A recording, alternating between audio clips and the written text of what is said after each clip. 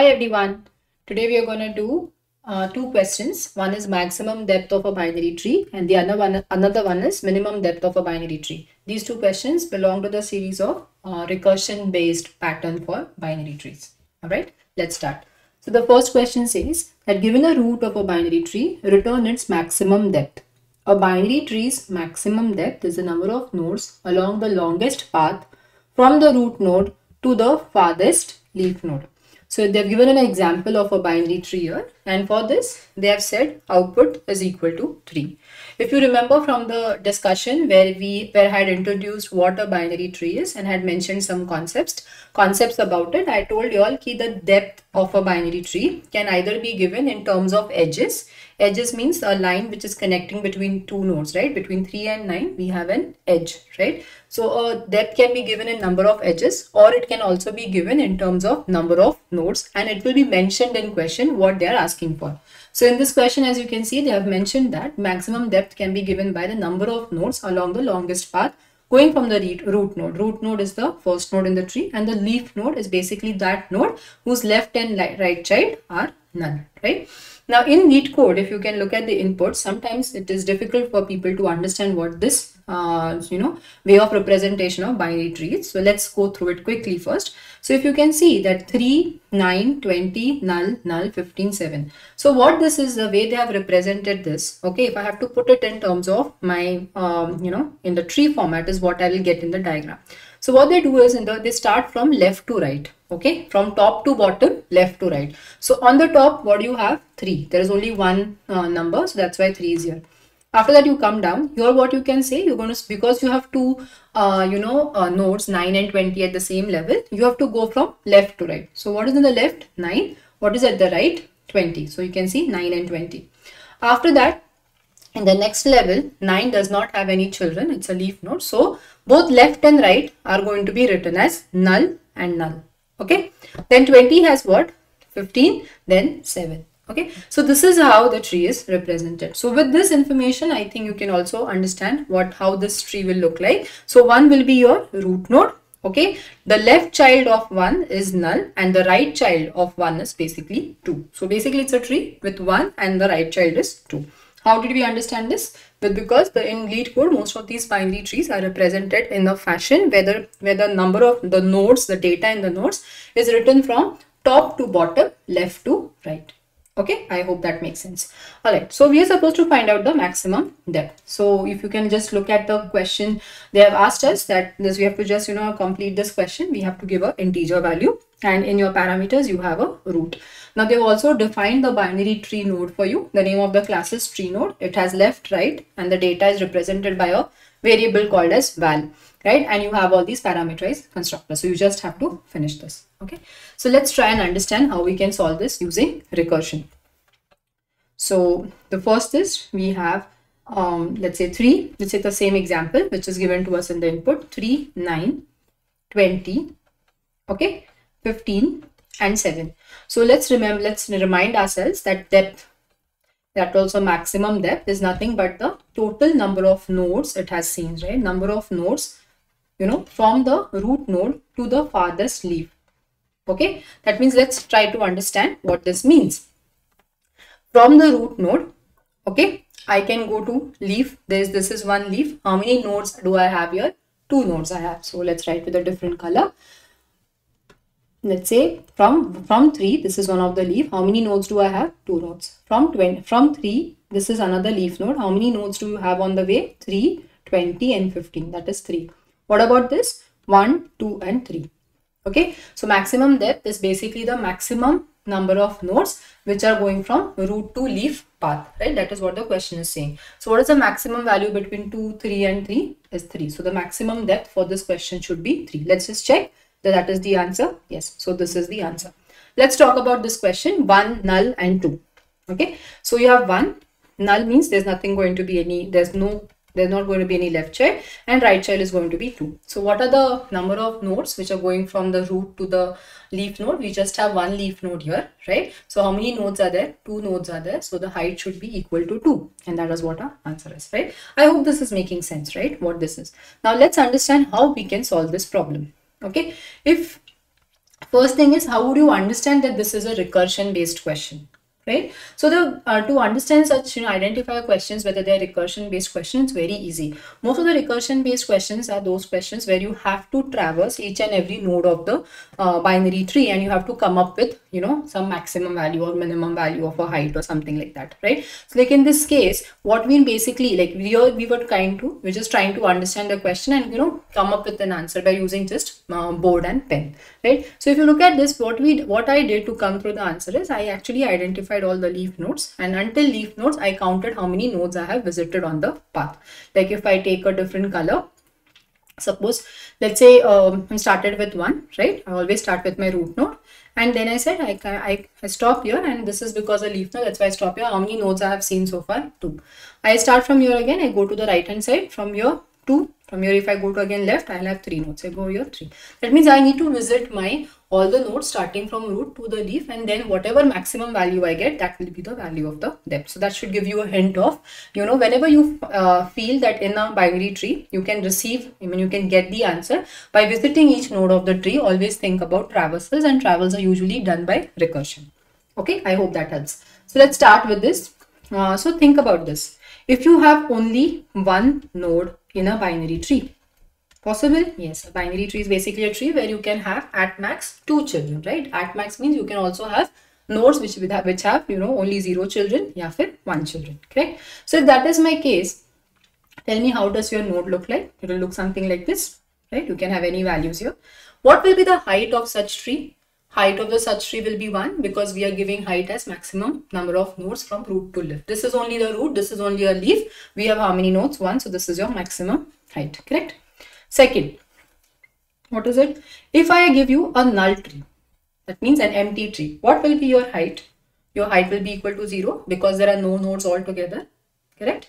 So with this 2 information, let's try to come up for the maximum height for this binary tree. Let's say 1, 2, 3, this is your root. Okay, let's start.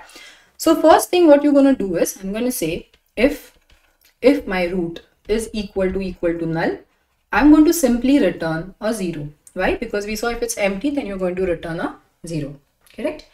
Fine. If not, what I'm going to do is, I'm going to say int left. Okay, I'm going to find out what is the height of the binary tree to the left of it, and what is the height to the right of it, right? And then what I need to find out, maximum depth, right? So let me take the maximum between the 2 values, right? That is what I'm going to do. So here I'm going to say int left. So let's call this function as solve. Okay, and you have passed a root here. Okay, this is a function, just a pseudocode. So I'm going to call the function again solve, and I'm going to say go to root dot left. Now tell me, do I have to check whether my root dot left is null? What will happen if my root dot left is null? Even if your root dot left is null, not worries. When you call this function, this particular condition will take care of it and return a value as 0, right? Then you get here int right equal to solve root dot right. Okay, fine. So far I have written, I have not completed the code. Let's try run the code on this simple binary tree. So let's see what we get. So let's take a different color. Let's say I can change a color. Yes. So let's say I have this 1. Okay. So initially you're calling from this root.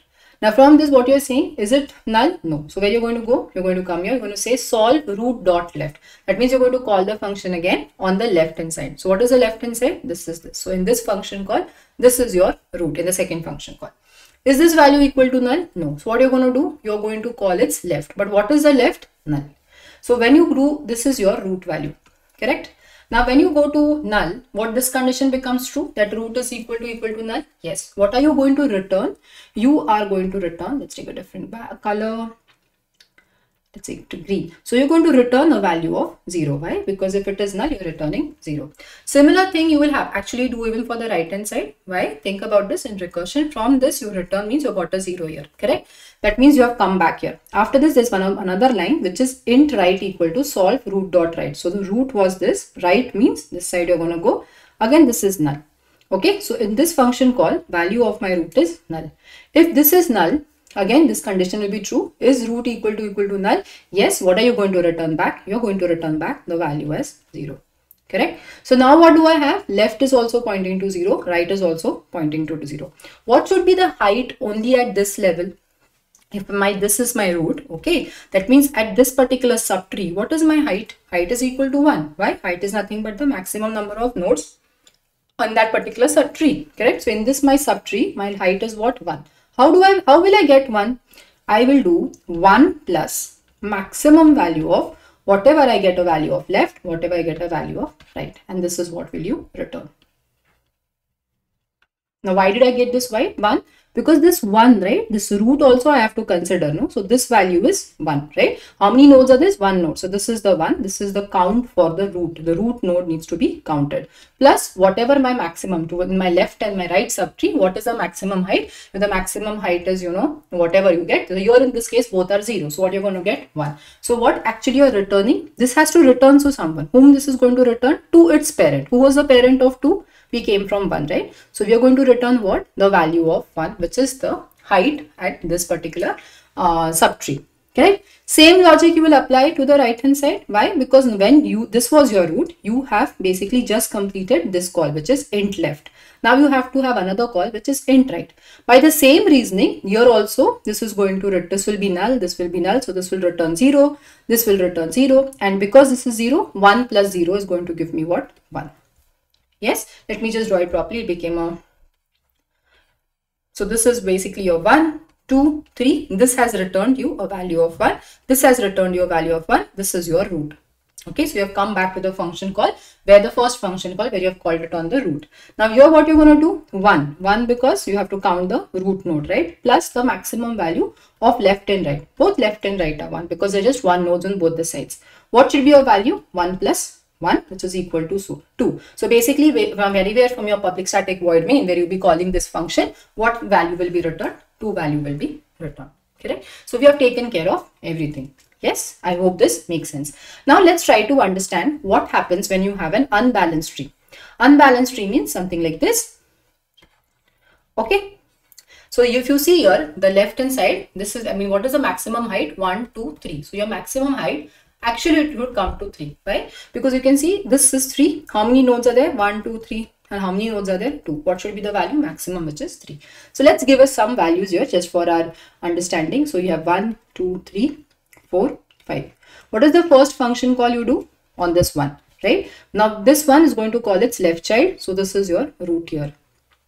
Okay, let's take a different color. This is your root.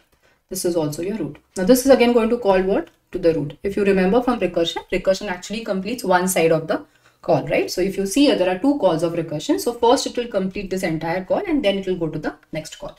So here what I'm doing is root. Now because you know this is what? Again a leaf node. If it is leaf node means this values are going to give me 0. This is going to return a 0. 0, 0 plus 1 is going to return a value of 1. So this has returned a value 1. What about this? 2. Again you're going to call here. Right? Again, this is a leaf node. This will also return a value 1. When you're standing at the node 2, what are the left and right? Left and right is 1 and 1. 1 plus 1 is going to give you what? The value 2, which you're going to return to your parent. So 2 is returned to the parent 1. What about this? Right? The right hand side. After this, I have to go to the right hand side. In the right hand side, this becomes my root. Now this is a leaf node, means this value is going to return what? 1, because there is only one node. Now what you have? You have your left. For this root, which is 1, you have left value as 2, right value as 1, right? We are supposed to find out maximum value. Yes, now it makes sense. 1 because for the root, right? Plus maximum of left and right, which is nothing but 1 plus 2, which is equal to 3. And that is what we got. Yes, I hope you understood. So this is how you would solve a maximum depth problem. It's pure recursion. Only thing where I've seen students, get confused is in the recursion part. So if in case your recursion is a little weak, then might be you will have some issues in the, trees question. My entire motive of doing this recursion based questions of trees is so that, it also helps you in understanding recursion better. All right. So this is it. Now tell me what will be the time complexity before we go to the code. What is the time complexity of this? See, you are visiting every node of the tree. Yes. So if there are n nodes, how much is the time? Often. What about height? Height of the tree will be at max space complexity will be the number of recursion calls you do for the this, right? Because that much space you will take in the recursion stack, right? So can I say in the worst case it is O of n, and in the best case it will be somewhere around omega of log n, right? Use omega for best cases. So it will be around log n to n. Why am I saying log n? Because if my tree is balanced like this, then the height of the tree, okay, will be log n, right? I hope you remember this, right? But if in case my tree is skewed either in the left direction or in the right direction, so this is the entire height is going to be the n, right? So my number of recursion calls which I will be making is also going to be O of n. So that is that many calls if are there, so that much space I will have in my recursion stack, right? I hope you understand this about the recursion stack, because in recursion what happens is this entire line will be finished first. Unless and until this last call is finished, I cannot, remove my the function call which has been done on the second root. I cannot remove it, right? It's like if unless and until your children have finished, parents cannot complete their execution. That is what you're doing. You cannot finish one unless and until your execution of 2 is done. So you're going to go until your base conditions are reached, and this is whatever these many, how many calls you'll have, 1, 2 and 3. So 3 calls will be in your recursion stack, and that is what we are referring to. It will be equal to, at max, in your worst case it will be equal to O of n. Best case would be log n if you have a balanced binary tree.